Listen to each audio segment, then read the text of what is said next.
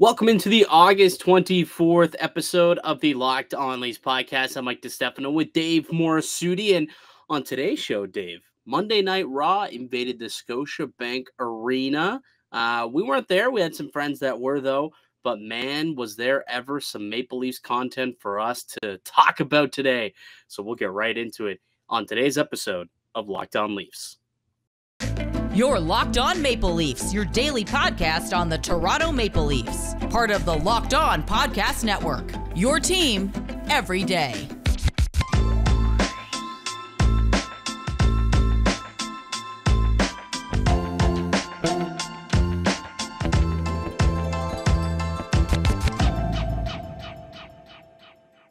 Hello and welcome into the Locked On Leafs podcast, one-stop shop for all things Leafs. I'm your host, Mike DiStefano from TSN 1050 Toronto Radio, also known as Al's brother on TSN's Overdrive and TSN 1050's Leafs Lunch. Joining me, it's my co-host, Dave Morassutti from Sportsnet, also writer for the NHLPA. Locked On Leafs is a daily Maple Leaf-centric podcast, so be sure to subscribe for free wherever you get your podcasts from. You can also now check us out on video. We're up on YouTube. Check us out, Locked On Leafs on YouTube, and subscribe. That'd be greatly appreciated.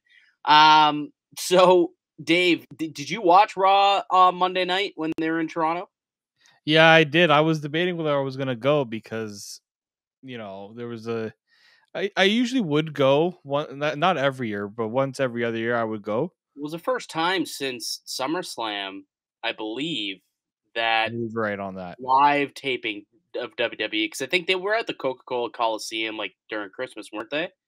Actually, did that may have gotten canceled because that was about when the Omicron variant was running rapid, so that may even have gotten canceled. But it's the first time in a while that like a live taping of Raw at least had been in the city, and I know I wanted to go, but I also decided against it for whatever reason. We had a couple buddies, mutual friends, who did end up going and said that it was a great time. They had a blast down there, and but Chad Gable, this guy, became enemy number one pretty quick. I mean, he's a heel anyway, so you expect him to come out and throw some punches at the hometown crowd, but he went after Austin Matthews, Dave.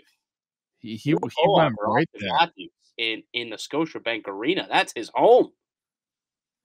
Exactly. There's like certain things you don't that gets a crowd riled up. I remember the last time I was at a WWE event, I think it was the Iconics were still in WWE. That's how far back we're going to go here. And they made fun of the Raptors as they were coming out onto the stage. All of a sudden, a Let's Go Raptors chant just starts breaking out. It's a great way to play with the crowd, and especially to give it a little bit of that local flavor. Hockey teams have always been the front and center of all the rants and promos.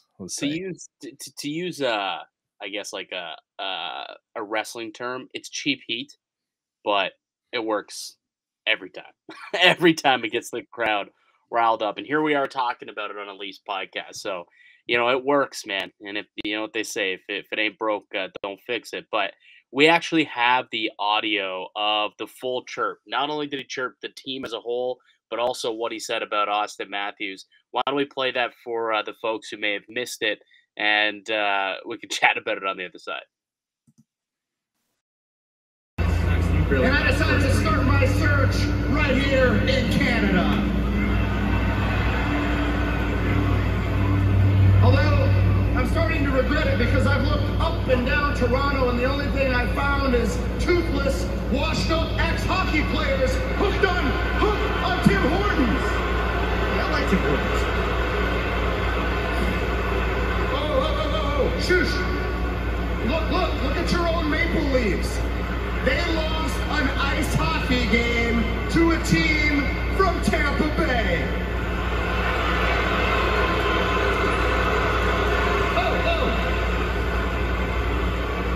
Hey, I know education isn't your strong suit here, so let me give you a little factoid. They don't even have ice in Tampa Bay. Here's a few more facts. I found no talent in Canada.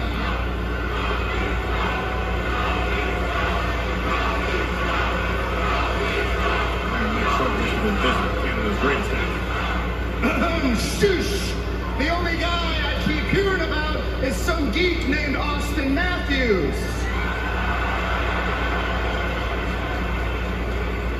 Only problem is, Austin Matthews is an American, and he doesn't have the talent to watch Otis's jockstrap, baby! Wow. I will give him props for that because that was actually not bad. It wasn't bad. It was a pretty good rib. It was a good promo. I'll definitely give him that.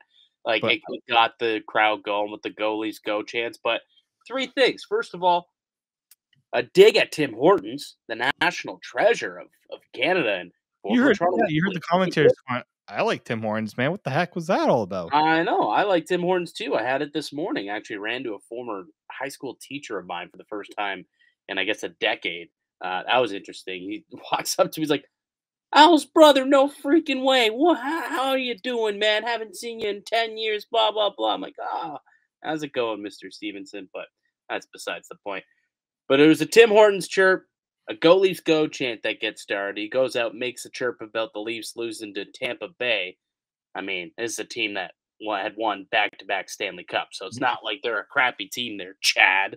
And then the Austin Matthews calling him a geek didn't sit well with the crowd either. So pretty good promo there by Chad Gable, got the crowd going. But I'll say this, so like the whole thing about it was an open challenge, I guess, and he asked anyone, could have been, a fan, could have been someone in the arena, could have been Austin Matthews. Dude, I was waiting for some Maple Leaf to come out of the back. I'm telling you, Kevin Owens ended up coming out, and he ended up scoring the victory. But I was waiting for one of the, some Maple Leaf, whether it was, a former Maple Leaf, like a Darcy Tucker or a Ty Domi or something like that, or maybe even Austin Matthews. I thought somebody was going to come out because he's sitting there chirping the Maple Leafs. I was like, opportunity. Maybe someone's got to come out here. Imagine Kyle Dubas came strutting down the ramp or came out of the seats. That'd be hilarious. Or Morgan Riley or something like that. Or John Tavares, the captain, coming to stick up for his team. How funny would that have been? I honestly thought it was going to happen, though. The way that he was setting it up with all the chirps about the Maple Leafs, I thought maybe one of these, some former Leaf, was going to show up. The crowd was going to go wild. And then we're going to see, some sort of squash match or whatever with the Toronto Maple Leaf and Chad Gable. But didn't get it. Ended up being Kevin Owens, who is a Habs fan, if I'm not mistaken. He's from Montreal. So I was like, he's Canadian, so I guess whatever. But he's a Habs fan. It's pretty well known. So it really, didn't save the day by any means for Leaf fans. No, we missed out on the Michael Bunting crossover to WWE.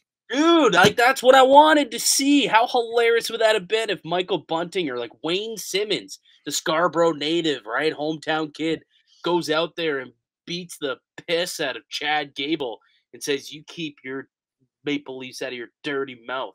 That'd have been awesome. But and I know Edge was in the main event, but he's a huge Leafs fan. That would have set it up perfectly too. But yeah, Gable's not. If he wasn't in the main event, then Edge would have been the correct pick, obviously. But he was in the main event. And did you see the T-shirts though? The exclusive T-shirts that they were selling. Let's toss these up here on the screen for those who are on YouTube. They could check them out. Exclusively sold yesterday or Monday night at the Scotiabank Arena for that appearance. Toronto Maple Leafs Edge T-shirts. Massive Maple Leaf fan, diehard Maple Leafs fan. We should try and get him on the show sometime. I think that'd be pretty cool. I know he's done a couple of podcasts. Been on Dangle Show. He did the rounds a few. He even spoke with David Alter a few days ago. He did, yeah. I saw that piece came out today, I believe. Earlier today, I saw that kind of come out. David Alter with Sports Illustrated. So I think we could get him on the show. I'll try and get that in the works for sometime during the season. See if we can get Edge at a bit of a low point in his schedule and see if we can get him on to chat Maple Leafs because he's a massive diehard Leaf fan. And this is a sweet shirt, honestly. I'm looking at this here on YouTube. If you're listening to the podcast, you can go check it out. Just search up Edge Maple Leafs, and the T-shirt will pop up in Twitter. You'll see it, but it's essentially just like somebody. He's like a devil skull thing with wings, and he's got hockey sticks, and he's raising from the inferno, and he's got a Leafs jersey on. It's cool. It's a cool looking T-shirt. Kind of wish I got one because you only could get it if you were in the building last night. I should have got our boy Jose to pick me up one. I asked our buddy Jose to pick me up one, and guess what? The lineups were so damn long. He's like, "I'll go after the show." He messages me. He's like, "Dude, I forgot to go." I'm like, "Oh man, should ask RJ. RJ may have been able to do it." Yeah, we should have asked RJ. He would have done it for sure. Oh well. Obviously, I'm going to show you something else too, though. Okay. I got to show you something else because it's not just the Edge shirt that always catches me. I'm going to see if I can open this image without turning on. Okay, there we go. I got something else to show you because that's not the only Leafs paraphernalia that Edge had specifically made for him. I don't know if you've seen this. So I'm going to get rid of the shirt here. I'm going to try to find this other one. Back when he was like getting back into WWE, he was on, at the time it was Tim and Sid. So this is well back. And he decides in the interview to bring out this title belt. I saw that. Yeah. That's like hilarious. If you want to know how big of a Leafs fan Edge is, like I've seen these title belts now circling on social media. Like these things are cool. We should get one. Like for the show. We should start doing some sort of weekly challenge, and whoever wins that weekly challenge gets the belt for the week. And we have to exchange it to each other at some point. We should try and think of that in the comment section. If you could think of a way, like some sort of challenge that Dave and I could do on a weekly basis, we could challenge each other for that exact belt, then I will buy one and it will be part of the Locked On Leafs podcast because that is a sweet looking belt right there. Yeah, it's a must for if you're a big Leafs / wrestling fan. It's the perfect thing to have. Absolutely. All right. So fun stuff. It was a good show. A couple of friends that I had there said that it was electric. The crowd was on fire, and it's always nice when you get a little bit of a wrestling Maple Leafs crossover. And I'll never forget this. I've been told this by many people who work in the sports industry. You'd be surprised how many wrestling fans there are because it's kind of like stepping away from work for a minute. Whereas if you're always watching sports, whether it's hockey, baseball, basketball, football, wrestling's a little different because you're not covering it and talking about it every day. So some people don't consider that work, even though it is sports entertainment, as they call it. So you'd be surprised how many wrestling fans there are in the sports industry and in the sports business because I saw a lot of people in attendance down at Monday Night Raw at Scotiabank Arena the other night that you would not have expected. The other thing too is like to go back to the Austin Matthews thing quickly. If it were in the States and if that were probably any other city that had like a football team, 100% that team's like top player would have been answering Chad Gable's challenge. Yeah. But unfortunately, hockey is not well known enough around the world where, again, this is a TV product, right? This wasn't a house show where, they just pander to the fans in the arena. This is a worldwide event, right, that they're taping for Raw. So having a Michael Bunting, although we would have loved to see it, most people would be like, who the hell is this guy? I don't care. Get him off my screen. It's just like George Kittle going into the WWE ring. Right, and that makes sense because the NFL is so much bigger. It's grandiose. He's a household name in most households across North America at the very least. So that's going to make sense that they could put him in the ring. Gronkowski makes sense that they put him in the ring.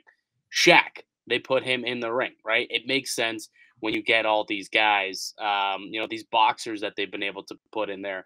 But unfortunately, I don't think hockey's not at the level within North American sports where, they would have considered doing something like that. Or maybe they did. And just the Maple Leafs said, we're not interested. It's the off season. We don't want anybody to get hurt also if something would have gone wrong. But either way, it was a fun show. I enjoyed watching it and apparently it was even better live, which it definitely sounded like it by watching it through the television. BetOnline.net has the fastest and easiest way to check in on all your betting needs. Find all your favorite sports and events at the #1 online source for odds, lines, and games. Find reviews and news of every league, including Major League Baseball, NFL, NHL, NBA, combat sports, and even golf. BetOnline continues to be the top online resource for all your sports wagering information, from live in-game betting, scores, and podcasts. They got you covered. Head to BetOnline today or use your mobile device to learn more about the action. BetOnline, it's where the game starts. On the other side, let's get into what BetOnline has to say about the Maple Leafs. The team total is available. It's out there. They've got some awards that are out there. Let's see where a lot of the Maple Leafs sit there. See if Austin Matthews, who swept the award show this past season, is he favored to do it again this year? We'll find out next on the Locked On Leafs podcast.